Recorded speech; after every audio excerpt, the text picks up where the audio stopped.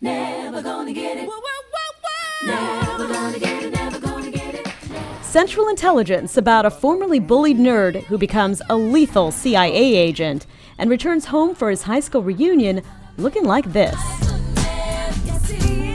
And the message that carried to the Westwood premiere. At any point in time, you just want people to understand that anything is possible. God, man, look at you. You've lost like 200 pounds. What did you do? Dwayne "The Rock" Johnson says he can relate to a major life change. I had a little identity crisis when I was, freshman, sophomore. But I also got in a lot of trouble, multiple arrests by the time I was 16. So I was lucky I turned things around. Now not only a movie star, but considering politics. Maybe one day. We're talking about his campaign as we speak.